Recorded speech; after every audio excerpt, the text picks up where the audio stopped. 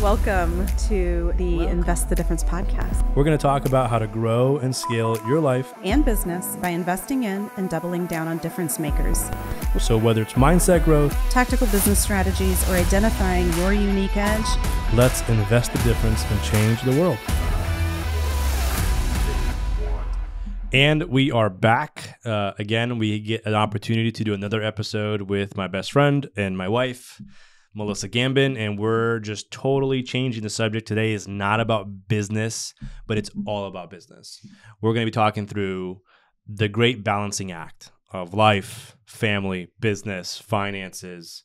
Again, I'm not saying we have all the answers here, but we have definitely poured a lot of time and energy into growing this aspect for us.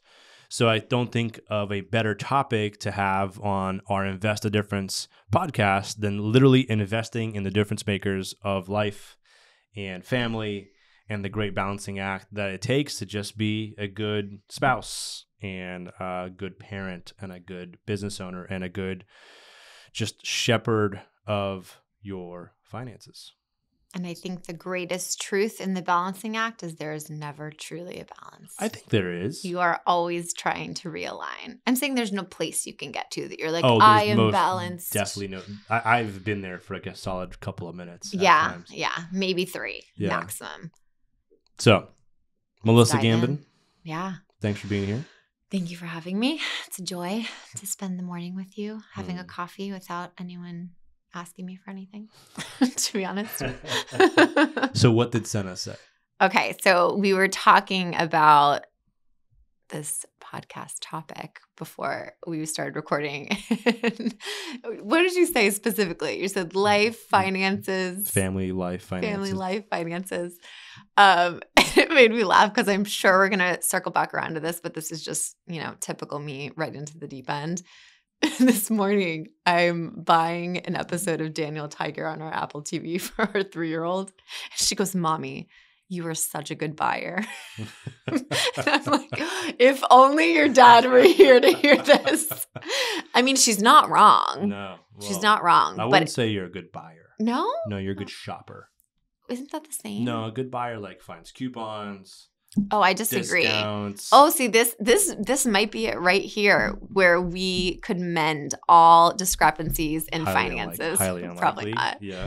But what's funny is I literally think of that as completely different things. A good buyer, in my opinion, would be someone that finds really unique, high-quality products. You're a really good buyer. I'm a really good buyer. Yeah. That's so interesting. So you're like, I want Amazon plus the 5% off coupon. And I'm like, let's find the most unique, expensive boutique item that no one else can get. That just because it's expensive doesn't make it good. True. But if it's unique and cool, that does make it good. Well, that's the episode, guys. There you go. Yeah. So obviously we've been doing this for a while. And I think that haven't listened to the previous podcast, we've been married 13 and a half years. We've been trying at this marriage thing for all those years and trying to come to a place where we are the best versions of ourselves and walking through this life together and kind of sifting through ourselves in the choice to be together and be married and try to do it as well as we can. And in there, the great balancing act, there's seasons where it's easier, there's seasons where it's harder for a lot of different just pressures that come along with it. And I'll never forget kind of reading about this, and I don't remember the exact book. I wish I did. But I remember reading that there are seasons where you get to be a better business owner. And then there's seasons where you get to be a better spouse or a better father, right? And I've truly embraced that because I think a lot of people use the parameter of time incorrectly when it comes to balancing. Yeah. They want to give the same amount of time to everything. Right. You can't find balance in a day. For a constant period of time. Correct. But you can find balance in a decade. Yeah. Right. Absolutely. So I'm glad I did not know this, when we first started having kids. Because if I would have known that having kids would have been a decade-long thing, I probably wouldn't have started. Like literally having all of our children. Yeah. Like it's been like a decade-long process. Well, Coco's 6.5, so it's 6.5 years. Yeah, but by the time we're done, right? I know. You want another one, and we'll see. We'll see what happens with that. But like by the time we're done, it'll be 10 years. We're 7 years in, so. Yeah. I see the light at the end of the tunnel. That's not a train, right? So it's like, okay, if I would have known that, but like that's where the balancing act comes. Like if you're in that season of life, you can balance that season of life for something. But like maybe when you're for us, we're in our 30s. Melissa's in her mid 30s. I'm in my gosh, mid-30s. I just turned 35. So and she's it feels officially downhill from there. It's not actually a pain point, but there's something about it that feels a little bit like a pain point. Yeah, because you get old. Oh man, you look good, but you get old. Oh my gosh, so kind. Overall, though, the idea of balancing gets really distorted when you shorten a time frame. Like any one given year, right, you can get close to finding some balance, but nothing will be 50-50. I think it's a complete like lack. You're not going to hit that target. It will not be 50-50. Yeah. But you just have to understand what is going to require more of you. Totally. And then understand that like if you are taking 60% into business and 40% into home, at some point that 10% will have to get paid back. It's so tricky too, because like you never know what things are really going to take, because life requires people and relationships. And I know you've heard it before, but the whole idea of attunement with kids or with people and with relationships, they need attunement, and they need someone to identify if they're having a bad, like I'm thinking of the children, for example. The baby of weirdest of all, we just spent some time away together. We were away for about 4 days as a family, and it was super odd, but I felt really disconnected from our 9-month-old, and I felt like she felt disconnected. And it's taken all of 5 days to really feel reconnected to her. And so my point is with that is that, whether it's your kid or it's your spouse or even your business, because your business is the people that it makes up, whether that be clients or coworkers, you never know what it's going to take. So I feel like that's a job in of itself, is having to attune to your priorities, let them be multiple: work, home, spouse, whatever it is, friendships. You having to constantly check in and attune, and then adjust your schedule based on what's needed. It's a really tricky thing. Yeah, but I think that's a really great point to make, because you have to be present. You got to be present. You've got to like show up and be where your feet are, as my good friend Ben Newman says. Yep. Because if you're not trying, if you're numbing through whatever numbing choice you use to numb through, and like device overworking is numbing, in my opinion. Like not working enough is numbing, in my opinion. So like if you're not being present and really like seeing what's happening, I think you're missing the ability to find out where you can really tune in. Yeah. Same thing shows up at work. Like I've got some employees now that I really, really care about, that at times I notice like they need more of me. They need, some need less of me. So like I can pour more into one department over another. So it's just about kind of showing up. But I truly do believe that like the cost of not paying attention is significant, right? Oh, so absolutely. So like I think through like if we fast forward our life, right? And I spend a majority of my time focusing on my business, right? And our business thrives, and it hits every single one of those financial markers, but I neglect our kids. Yeah. Eventually, I'm going to have to take money out of my business to try and reconnect with my kids. Absolutely. Right? Similarly, though, if I go the opposite and I don't really pour into the business, and I pour in 100% of my kids, eventually I'm going to have to take time away from my kids. Yeah. To go back to work. Yeah. Right. So I think it's a great balancing act that is really difficult to really manage, but as long as you have the right time frame in place. Like this decade for us is all about having kids. So I know it's going to require less sleep. I know it's going to require more input, more support. But like it's also like this decade is the decade that I get to really raise our kids. Because like next decade, Coco may not want to spend time with me. Oh, this is so on my heart right now. You know what I mean? Yeah. Like, so like you may say, you know what, I'm going to take this decade and I'm going to go build my business. And then when I've hit this point, then I'm going to go spend time with my kids. Yeah. Well, what if they might not want? They don't want that. Or same thing with your spouse. Like we talked in the last episode about the paths. Yeah. Like you may pour a ton of into your spouse and neglect the business, but then you're not really like supporting your family and really building like a life for you guys. But similarly on the other end, you put too much into the business and one day you wake up and your spouse is a stranger.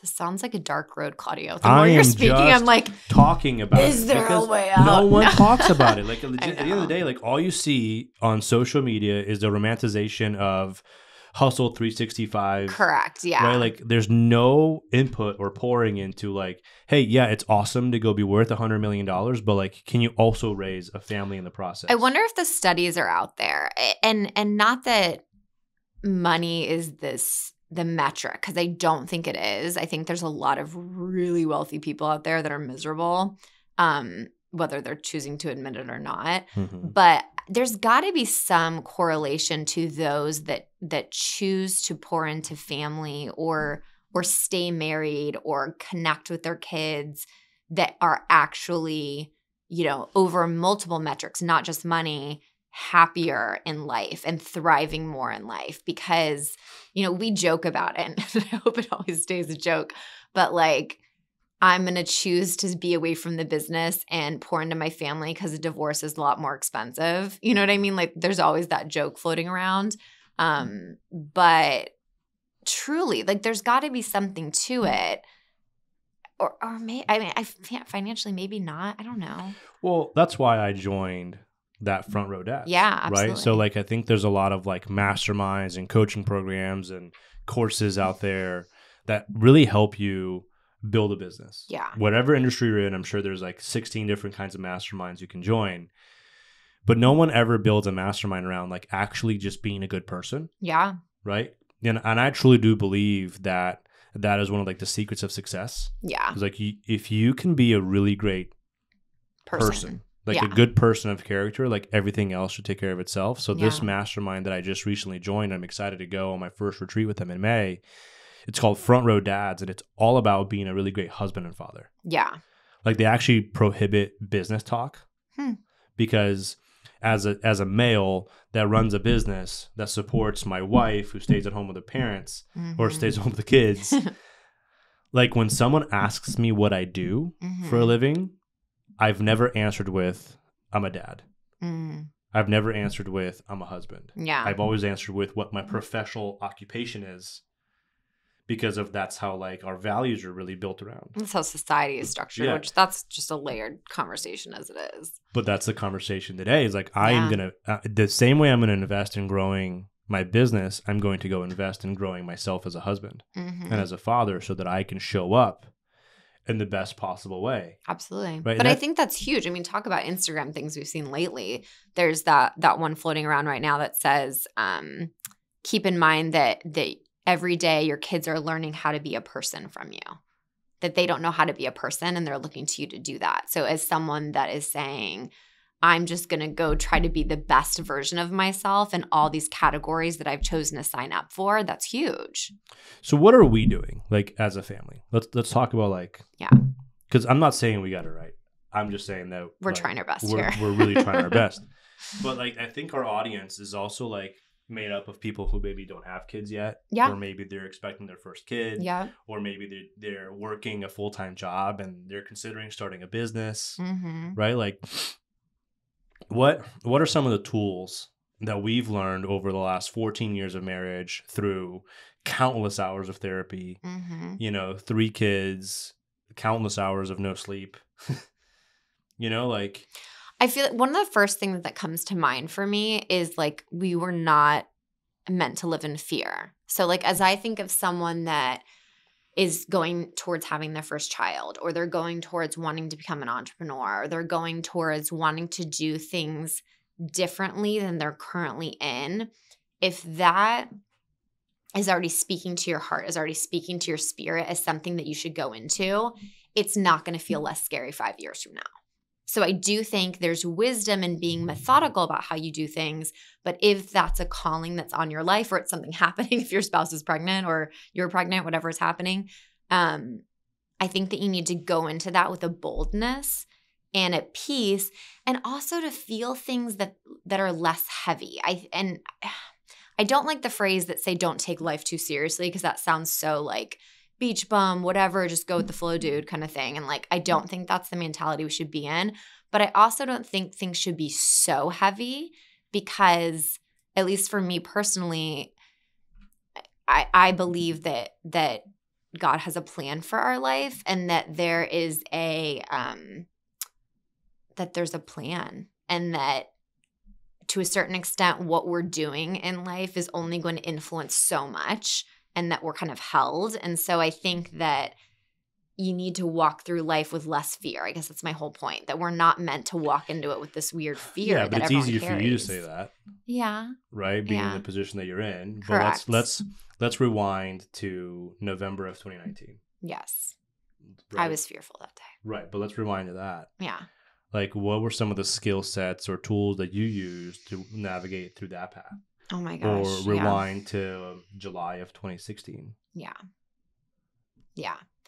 So I think, ironically, well, let's talk about those two things. July of 2016, I think it was even before that. It might have been June. It was July. Okay, July of 2016. July 15th, to be specific. We got a diagnosis that I was 7 months pregnant. And the diagnosis is not that she was pregnant. No, the diagnosis, I was 8 months pregnant, but we got a diagnosis that I had spinal cord cancer inside my spinal cord. And it was real bad. So basically I learned so much in that season, but anything in the spinal cord is basically brain cancer, and it was not a good situation. That was a hard wall, but ironically, even though it was happening to me, I think that was a harder season for you to walk through. I don't really remember much of it. You're blocking it out. Yeah, for sure. You should unpack that at some point. That's why I'm going to therapy. And then in 2019 was when you shifted from your old brokerage to your new brokerage. And it was just a scary, scary time. Yeah. So basically we had enough money lined up to like make it 6 months. And we started in October. 6 months from October was when COVID shut everything down. Yeah. So like it was like, oh, and we had a baby November 19th. Oh yeah, our second. A brand new newborn. So it was like a lot of like unknowns. Like, hey, how do we actually keep the doors open? Yeah. You know, but like again, like it's easy for us to say that today, right? Like, but what were some of the skill sets that we used? I think one of the like skill sets for me that I used was the grace that like at least through that 2019 situation. The grace that I knew, you basically said, hey, go do what you got to do. Yeah, like for sure. You gave me the permission to just go do. Yeah. Which was, basically a year and a half of 15-hour days. Yeah. And you took the brunt of the newborn. You took the brunt of Coco. You basically said, hey, I got this at home. Mm-hmm. Go. Yeah. Right? And I think as the stay-at-home spouse, there is a tendency to get lost and forget your purpose and your value from that capacity in the business.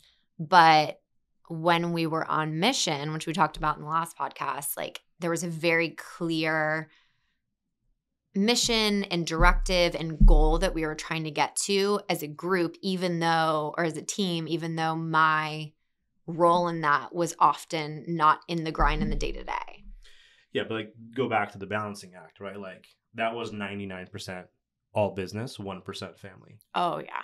Which then allows me today, right? We've taken 3 family vacations this year so far, right? But like it allows for us to shift the pendulum the other day, like to balance that. Like, okay, the first quarter of this year, I travel a lot for work, but we also took 2 vacations as a family. Yeah. The second quarter of this year, I don't have as much travel.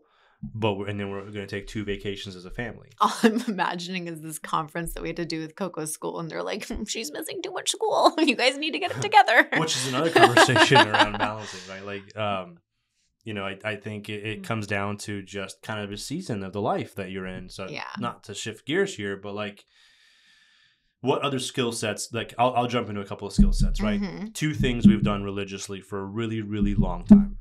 We are religious about date night. Oh yeah. That's like a non-negotiable Wednesdays. Yep. And what's really it's funny because our community knows. Even our neighbors know. Like Yeah. when we pull out, we live in a cul-de-sac and we pull out and we'll get a couple waves from everybody. Oh, it's date night. Like, yep, it's Wednesday. Yeah, but like, and the cool thing about date night that I think we've gotten right is there's no pressure. Yeah. Like it doesn't have to be this magical, grandiose, like planned out thing. It's just like sometimes we literally just go get like a sub and go get pedicures and hang out. That's your favorite date night ever. It is. There used to be a Subway next to our favorite I think I'm nail gonna have that for lunch salon. today. Yeah, it's not there anymore though. You know that. Yeah, It's the green beet now. I'm gonna have to Now we can have a green beet salad and get a pedicure. It's just not- probably more aligned it's with our just- goals it's anyways. just not the same. Not the same. So yeah, so we've done Wednesday date nights. This year we've been really meticulous about meeting on Mondays, which we're still trying to make that a non-negotiable. We've been a little shifty with that. But even if we meet every other week, it's like night and day, just getting on the same page about calendar, getting on the same page about budgetary things. Yeah, the 2 things that have been religious for us is date night, which is me and Melissa, and then we also do family date On night, Thursdays. which is like the same idea but like family. Like Yeah. that night is protected and sacred, and it shifts around during the week depending on what day or what's going on. Like, but like we never miss a week where we don't just go do something fun as a family. Mm-hmm.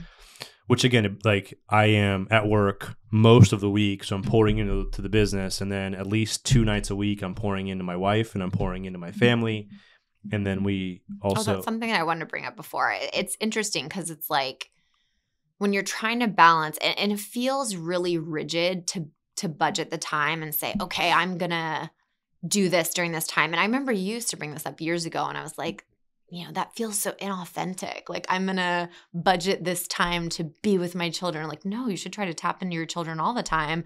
But it's true. It really actually, I think, gives you more margin when you are saying, okay, these set of hours are for this, and this set of hours is going to be for family, even if it's just sitting on the couch doing nothing, even if we're playing Old Maid at the coffee table with the kids. But I'm going to set aside this time and be intentional here. And it sounds silly, but it really is important. But it comes down to decision fatigue. Yeah. Like we all have the capacity to make decisions. Yeah. And as the day goes on, it gets lower and lower and lower. And as the week goes on, it gets lower and lower and lower. So like if you can pre-make a lot of those decisions ahead of time, then it's just standard, right? Like if you have a dentist appointment, you're probably going to stick to it. What? I'm laughing because I'm thinking about. You laughing at me now? No, I'm laughing about the couples that schedule sex. Like that's all I'm thinking about right now. But see, like we haven't made that decision. But like maybe, I don't know. Mondays. I can't get there. No, I'm not there yet. Mondays. All right, dang it. We're regular enough. We don't need to go there yet. Blowjob Tuesdays. Probably going to be a no for me. But anyways.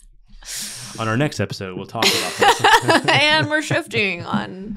No, but I just truly think like the more predetermined decisions you can schedule into your day, week, month, the better off you're going to be. And one of the things that we did at the beginning of this year is we scheduled out the first 6 months of our life. Yeah. And there's a lot of good that's come from that. There's a lot of bad that's come from that. I have a FOMO. So like I'm super scared of missing out. So like I went ahead and planned like all the vacations for the rest of the year. And then Melissa's like, hey, but what about the things that I want to do? And I said, those things don't matter. You did not say that. I didn't say that, but I thought that would have been ill received. Claudio has a tendency to, I think I said this earlier. He does everything 1000%. And it is the thing that I love about you. And it is also the thing that drives me crazy. And it's too much. And I think especially since I became a mother and have transitioned from this maiden to mother process, which is a whole different topic, I desire stillness and I desire less and kind of a calm. And that is not who you are a lot of the time. So I think I pull you more into that and ask for seasons of nothingness. I'm just hell-bent on making memories. I know, but I believe we can make memories on like a walk around the neighborhood and finding like a cool flower or a barn owl. Not barn. It's something else. I don't know. I forget. Coco's learning about birds right now. And so switching gears again. Yep. Let's talk about money. Okay. Let's talk about money. So how do you feel? Let's circle back to Senna Grace's comment. I'm a good buyer. No, legit. Like, how do you? I imagine it can be really difficult, right? So we're buying a new house, and I had this thought yesterday. Like, I literally did everything from the beginning to the end. I did absolutely everything, and I'm like, man, if I died, and she had let's circle back on everything. Everything. I feel like that discredits me. No, I'm not saying that you didn't do anything. I just said from the mortgage process. From the mortgage process. Yeah, you didn't say that part. Yeah, the mortgage process. Okay. I did everything from point A to point Z on the mortgage process, which is a painful process. Yes. Gosh, there's got to be a better way. Someone's got to figure that out. Business idea. But like, if I didn't make it home one day and you had to go buy a house, you'd have to like figure all of that out. But you know that's my way. Yeah, but not that you can't figure it out. My point is like, how does it feel to be the stay-at-home spouse with, you don't, quote unquote, make money. Yeah. Right? I'm not paid for my work. You are not paid for your work. That way. Yep, I like that. You're not paid for your work. Okay. Well, sometimes I send you. Sometimes if you send me nudes, I swear to God, this should be. We should edit that out. This is not funny. Which is funny because I was gonna bring up Brittany and Ross earlier when I was talking about. Okay, hold on. We have these friends of ours, our best friends. I would probably say. That are really good at leaving margin. When we were talking about margin before, I wanted to bring them up. That if there was one inspirational couple, that they are very present with their friendships, with their kids, with their spouse, with each other. They're each other's spouses.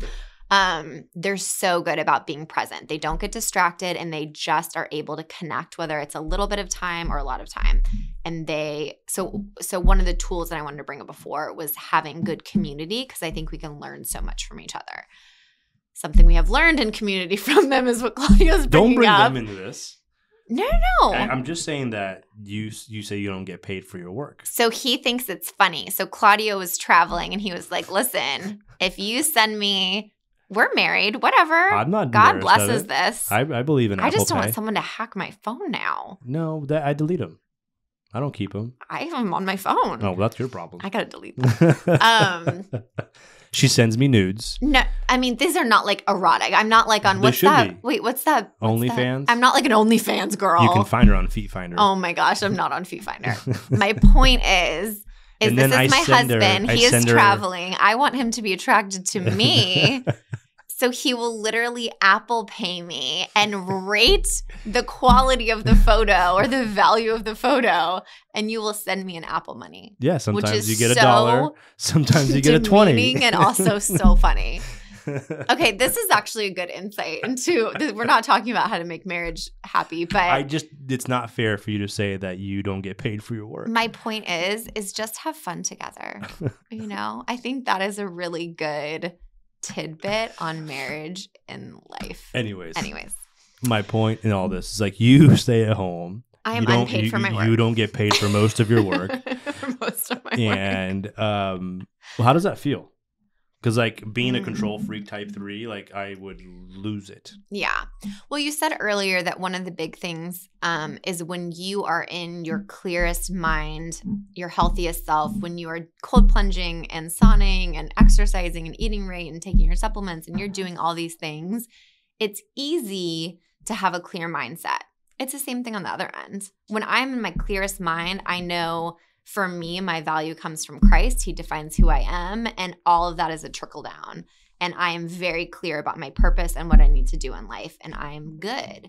When I am not sleeping and I am not clear about who I am and my purpose and all the things, I lose sight of that. And for someone who let myself define my worth based on how much money I was making and the applause that I got or who liked me for a lot of years, I think it's just a redefining process, a stripping away. But I also think that there's a lot of beauty in that. I think there's a book called Falling Upward by Father Richard Rohr. I was going to say doctor, but Father Richard Rohr that talks about the dark night of the soul. And this is going a little deep, but yeah. But that's a tough book to read. It is a tough book to read, but it talks about stripping away your old self, and it's almost like the butterfly in the cocoon, and you start off as the worm or centipede. What is it? I don't even know. Caterpillar. Thank you. She skipped 4th grade, y'all. Don't even go there. This is a whole different topic. I didn't know that Alaska was connected to Canada for a long time. But I know all kinds of other things. So anyways, but you come out of the chrysalis as this butterfly, and it's such a necessary process. But I think that you'd be foolish to say that you don't backslide sometimes and kind of go back to those default processes that you're used to. And then you're like, wait, no, I can do better than this. I'm new. I'm not that way anymore. And not in a shame way, but identifying old patterns.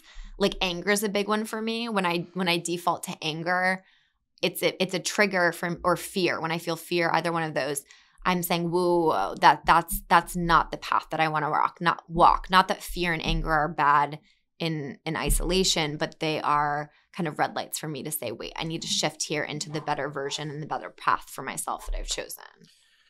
Yeah, that was a long-winded way of answering that question. Sorry. Yeah, it's okay. No, I get where you're coming from, but I also think like healthiest and unhealthiest self and how you manage finances. Like one of the things you mentioned earlier is like your kids are learning how to be a person from you. Yeah. Right? Like, so if we go back to its very core principles, like what do we want to teach our kids about money? Yes. Right? Yeah. It comes down to the more you can live in those principles, the easier it will be to teach them those principles. Absolutely. Right? So like if we are being irresponsible and not being great stewards of our money, and not giving and not saving and not living inside of our means, like no matter how much you try to teach your kids, that will be passed down. Yeah. But it's also like for me, growing up the way I did, it's also not like learning to not be afraid of money. You know, I think I grew up like not letting it have power over you. Yeah, like I grew up, and it's something I still work through. I grew up with a scarcity mentality around money, and anytime, and I believe this, like with scarcity comes abuse. So like anytime you have a scarcity mentality around something, you tend to abuse it. So in one way or another, right? Like, so you can either abuse it in like a very hoarding type of a way, or you can abuse it in a very spending type of a way. Yeah. Right. So like with money specifically, growing up with like this never having enough, we will never have enough, we're always going to be in this mentality. When I started to make money, to me, like I was like, I'm going to go get everything I've always wanted. Because what if I don't have it? What if I don't have the opportunity to get it ever again? Yeah. Right. You missed your chance. I missed my chance. Not coming from the place of abundance where I'll probably find a way to be financially successful for the rest of my life. So it's okay to wait. Right. And that's one of the things that I really want to teach our kids is like the psychology behind money. Absolutely. Like not just like you should save, but like why you should treat money in this manner so that it doesn't have power over you. Correct. Yeah. I like the idea of saying like, we're not going to let it have power over us because like anything, it's never about the thing. You know, why do people like spending money? Because there's a dopamine rush that comes from it. Well, why do we feel like we need a dopamine rush? And what does it feel like to sit with our feeling when we don't have a dopamine rush? All of society is a dopamine rush these days. It's social media, it's watching TV, it's buying something new, it's getting likes on your Instagram post. I think if there's, you know, obviously I think teaching financial metrics is going to be critical, but making a step deeper into the side of sitting with our feelings, teaching those things, I think that's going to be critically valuable. Yeah. No, I just wanted to kind of bring that up too, because it all kind of comes together, right? The great balancing act, as we started this conversation with, is like, if you can get a handle on the feelings and the emotions and the triggers behind a lot of these decisions, whichever side of the equation you're on, right? Like, then you'll be able to make clearer and more impactful decisions. So like we said earlier, when we first switched to business, I had to make intentional decisions to neglect my kids to go build a business, which now today I get the opportunity to make intentional decisions to pour more into their kids. on the money side. You get to make intentional decisions around your money. Mm-hmm. It just doesn't happen to you. It happens with you. Mm-hmm. It's the biggest lie that people believe. Yeah, but you get these decisions. When they think they don't have control. I have a friend who's been going through some difficult situations, and he's always like, "Why is this happening to me? Why me? Why does this keep happening to me?" And I'm like, "Hey, man, it's not like, first off, like, you've been uniquely chosen to deal with these problems, and they're on your plate because you have the capacities, and they're on your plate because either you have the capacities or you need to grow in your capacities. Mm-hmm. That's why they're there. Mm-hmm. But more importantly, like, that mentality will never get you out of that problem." Yeah, absolutely. Right. But I think the triggers behind these decisions is really where it really comes down to the balancing act, because balance doesn't come by accident. Mm-hmm. It comes by intention. Mm-hmm. And understanding that the process of going through those intentions is the balancing act. Because as you said when we first started, there is no destination. There's a pure journey process of making intentional decisions, and there's going to be seasons in life where you will be more intentional in one aspect or another. And as long as those are decisions you are making for yourself, that's all that matters. Because if you're not making those decisions, it's being made for you, and that's where you truly lose the balance. And I think setting the example is important. Also, like, you've bought books for more so for Coco than Senna and Winnie at this point, but just talking about money, like, something that we did in the beginning of the year is we started writing our list of all this. I don't want to cry when I say this. All the things that we want our kids to know before they leave the house. And it's everything, tangible things like how to do the laundry, learning how to do taxes, all of setting a budget, how to do a mortgage. We haven't added that on there. But all those things that ideally we can prepare our kids to know in the world. And I think there's a lot of different ways to go about that, but like reading books, but even like when we were shopping yesterday, you said something really wise to Coco that it was something stupid. Like, she just wanted to buy something in a store, and you said something like, hey, you don't have to buy something every time. And why do you want to do that? And I think that question was more valuable than anything, because you didn't just say no. You didn't shame her and make her feel bad for wanting something, but you posed a question. And I think giving our kids tools to think through things and be more methodical about how they want to live their life is the bigger piece. Yeah. No, and again, it goes back to, like, we made an intentional decision to put a list together. Yeah. Because the last thing you want is to, the kids are leaving for college and you're like, man, I wish I would have. Yeah. Right. And maybe we get to the entire list, maybe we don't. But at least we are putting an intentional effort towards building something. Something else I want to shift back to was with connecting and being vulnerable with your spouse, especially from the entrepreneur to the stay-at-home spouse.